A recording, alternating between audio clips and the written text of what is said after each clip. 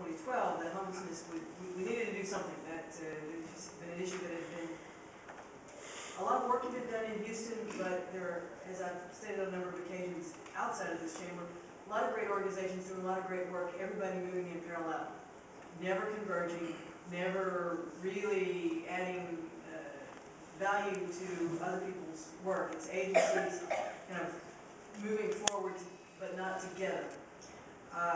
In August, and so immediately after that, we brought in HUD for technical assistance, and I believe that's how we found out about Mandy, if that's true.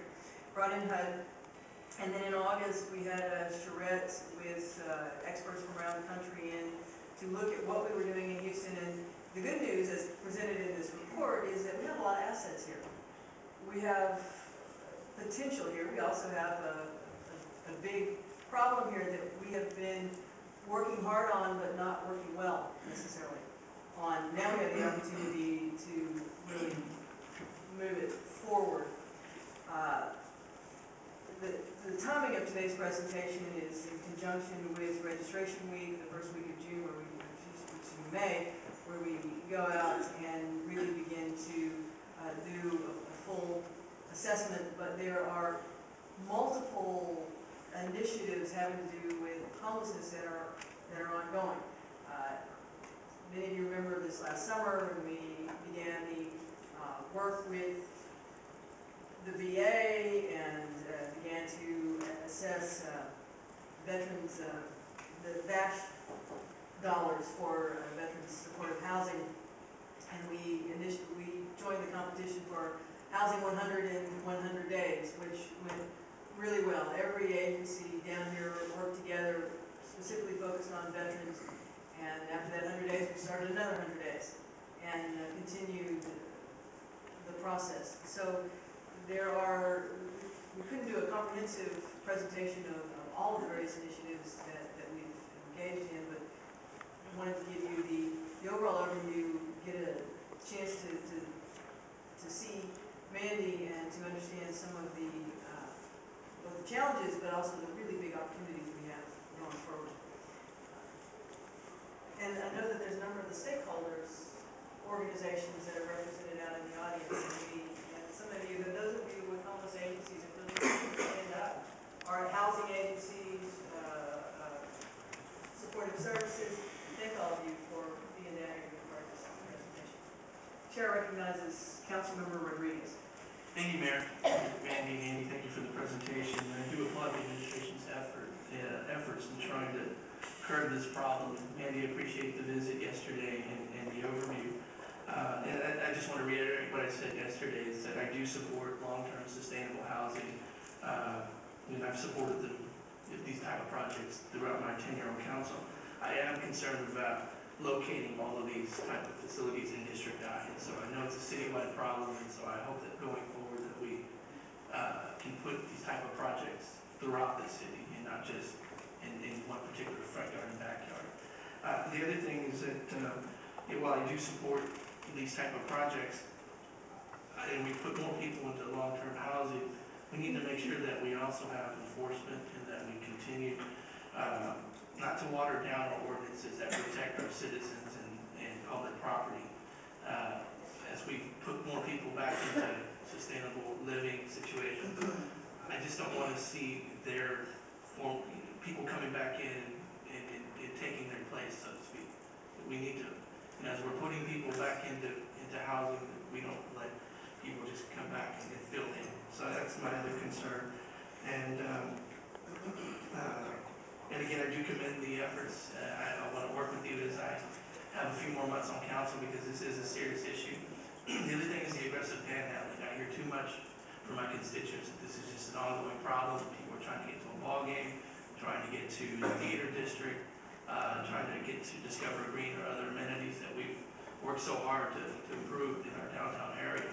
And I think the charitable feeding ordinance was a plus, because there's not so much overlap, and we need to continue on that forward as well. And I believe in the carrot, and I believe in the stick, but sometimes we have to use the stick as well, because there's just a segment of the population that do not want to conform or do not want to help, they just want to be homeless for whatever reason. And I just think that let's help the people that need the help, but also we also have to enforce our current ordinances, not water them down. Thank you, Mayor. I appreciate it. Councilmember, if I might add one thing, we didn't highlight it, but there's got to be an element of job training in doing this too. And that's a part that's being brought into this program too. Well, you didn't mention it earlier, but Sobering Center, a significant number of folks who would be going through the Sobering Center, we anticipate will be part of our homeless population, and it's an opportunity for intervention. But again, it's a lot cheaper to run them through there than use our police resources on them. Councilmember Pennington. First of all, I'd like to commend the mayor for accentuating this program. I think it's needed. But I want to say that I'm not very happy with the presentation. To me, it seems like an academic exercise rather than an in-depth analysis. First of all, I didn't see any report on what the city and the large number of nonprofits and individuals in this city are doing. It seems like to me that's the takeoff spot for what we need to do to improve our program. And I didn't hear that. I was listening pretty closely to what you had to say.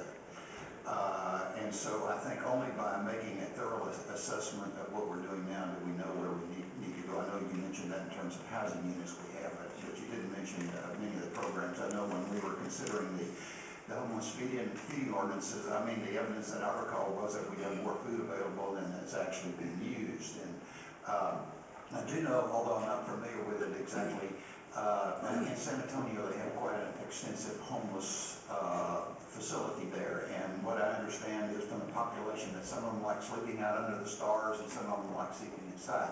The point that I want to make is that I think the homeless population is very varied. Some people have health problems, drug problems. Some people are out of a job, and that's the reason why I don't like your presentation, because it's very academic, and I think that we're talking about 10,000 people here, and we need to find out exactly what the needs of these people are so that we can be attentive to them and responsible to them and take care of their needs. There's no question that all of them are vulnerable, but just because they're vulnerable doesn't mean they won't all want to be helped in the same way. You have to help them differently. So I would like to see a lot more specificity in your report before we engage on going ahead. Thank you very much. Councilmember, if you would go back to the part of the report that talks about the May 5th date, that's actually the goal of that date, is to go out and do in-depth interviews with the homeless. Well, I think it's with 1,000 people, and we have about a population of about 10,000. I think we take that census every year. We should have some basis of working. We know who's there. This is an in-depth assessment of needs, which is exactly what you talked about. We will begin May 5th. Yeah, I heard that part, but I guess my statement would be I think we need to do more assessment rather than just 10% of the people. Thank you. Councilmember Green. Thank you, Mayor. Mayor, thank you. I want to commend you for making homeless priority in your administration. One of the things that I would hope you do as we actually go out and start the assessment is that we not only focus on downtown, but we look at all aspects of the city. When you look in the medical center area, oftentimes you will see individuals released from either psychiatric hospitals or subsidized hospitals, if you will, and then they have nowhere to go, and so they're roaming around either over the 610 area, the Career and Reliance Stadium area, under those bridges, Camden Ave and whatnot. And I'm not sure whether or not, when we do our assessment, that we're looking at other areas around the city where there is pervasive homelessness. So I would just hope that you take that in mind, take that into consideration as you do the assessment. Additionally, with regard to the 14 units that you're looking at, would this be something that would be done out of the housing department, or is this how would that be handled? We expect a variety of ways that would be handled, and some of the agencies that are represented today will in fact create some of those housing units, and that's the plan we're putting together now, but it would not come just from the housing department. Okay, and so we're looking at, I guess, them looking for some sort of homelessness funds or CDBG dollars to underwrite construction for local nonprofits to construct these type of facilities around the city? Is that the? That may be one source of funding. Many of these nonprofit agencies have a large philanthropic base, and I think as you've seen by some of the billboards in town, Star Hope, for example, has taken on a very aggressive program to achieve that through their own philanthropy. And I just asked, and of course, before any, proposed project is coming to any of our neighborhoods, that we have the opportunity to discuss that and then be a part of that dialogue. I would like the opportunity to respond to your question related to the assessment. So Registry Week will cover near North Side, downtown, and into the Museum Park area. So we will be covering some of the areas that you've described. But keep in mind that Registry Week is just to jumpstart and achieve an initial list of vulnerable folks who need housing. The standardized assessment and vulnerability tool will then be utilized by all homeless service providers going forward, so that any person who enters the system is first assessed to determine what their needs are and what's the fastest way to get them out of homelessness. Right now, we have a very linear system where we just put folks in a shelter, and then maybe they go to this program and maybe they go to that program. What we want to do is create an efficient system that first identifies the need, matches that need to the intervention that's going to get them out of homelessness. So what you saw here today is I think, very academic. You're correct in saying that too, and very, it's a high-level overview. But there is a lot of detail and depth behind all of this, and I would be happy to sit down and share more of that detail at any time. And it's certainly in partnership with the Coalition for the Homeless and all of the stakeholders in that kind of industry, because it takes a village to respond to this problem. Councilman Chris.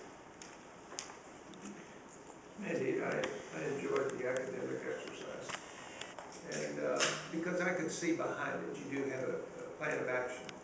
After you understand the accountability and the needs and the integrated services that you have planned, I have no doubt, and I appreciate the administration for putting this as a priority. We have voted many times to bring down that 2,500 people that are challenged with, and we all know that permanent housing is necessary to solve the problem. I have one cynical question though. You always have to look at the downside. Will there be an influx, an increase of intended homelessness because the city will take care of it? I'm paying $480 in subsidized rent, but man, if I just go out there and apply, I won't have to put in my $300 a month, which I really don't want to get a full-time job to do that. And they've got a good feeding ordinance. And they have, will there be an influx? Because we will try to take care of 100% of these individuals. And we made attempts, but this is an extended attempt to solve homelessness. What would your response to the taxpayer that says that's federal taxes and local taxes? It's just going to encourage more homelessness. What's your response to that? So I think it's an excellent question. When we've looked at other cities who have done this, we certainly haven't seen that trend. I think in addition, the system that we're talking about creating is not one where an individual self-selects, right, where they want to go. We're doing an assessment to determine whether they need this level of intervention. And the assessment will be then to say, what's the minimum amount of intervention that you need in order to stabilize? And so it in no way necessarily encourages folks to become dependent on the system, but in fact encourages the opposite, right? That the less support you need, the easier it will be to get that support, and the easier it will be to attract housing. Now, that's the broader system. The plan that I put in front of you today responds specifically to that lower end, right, of our homeless population who are not good advocates. They don't have capacity to advocate for themselves. We see those individuals suffering from significant mental illness. And so this level and intensity of intervention is only designed for those individuals. There will be graduated levels of intervention for folks as they move up in capacity in our system. So because we're no longer allowing the individual to come in and self-select which of those programs they want, but instead we're taking some control and making that determination, we think that will be much more effective. And other cities have seen great success. Salt Lake City, when they implemented this, have reduced chronic homelessness by 79%. Dayton, Ohio, at a much smaller scale I do understand, but they've eliminated chronic homelessness. So this is very achievable. Okay, so you're going after the 730, that's what I'm hearing. One last question, a little bit of a doubting Thomas. I want to sleep under the stars, and I like my six-pack. You know, I don't need your help. What's your response to that? So permanent supportive housing is housing, and it allows an individual to live the way any of us get to live in housing. We get to make our own choices as long as we're good tenants. We don't violate our lease. And so as it relates to someone who likes to sleep under the stars, I mean, there's an element of choice we can't control in that. But so often, no individual wants to have to sleep outside every single night, and they appreciate having a place to live, but they need that living environment to be supportive, and they need that living environment to help them stabilize, right? And so often we've developed programs that require you to jump through a lot of hoops in order to keep that housing, and the minute you fail, the minute you don't live up to that standard, we take that housing away from you and send you back to the street. And that has created a psychology that allows individuals to say, if I have control over only one thing, and it's to stay on the streets, then that's what I choose to control. And permanent supportive housing includes an engagement strategy that reverses that. It builds a relationship, it encourages individuals to take a chance on coming into housing where they're going to be treated with dignity and where they're going to be allowed to thrive at their pace. Now certainly we're not going to tolerate violation of the lease, right? They have to be good neighbors, they have to pay their portion of the rent. Good answer.